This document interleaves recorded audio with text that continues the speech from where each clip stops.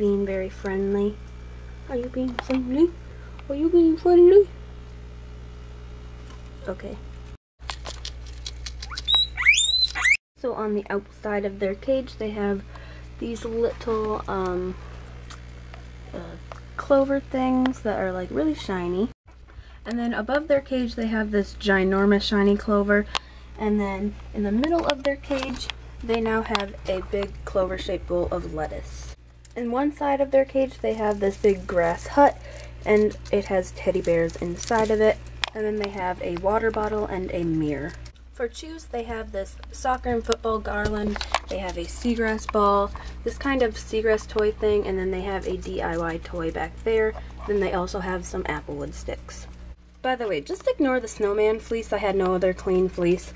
And then they have all of their tunnels to make one gigantic long tunnel that they love to run through. And then up in their loft, they just have paper bedding, a chew, a water bottle, their DIY hay rack, and then underneath it they have this little cube house. So that's really it for this short little St. Patrick's Day cage tour. And my next video will be announcing the big surprise thing.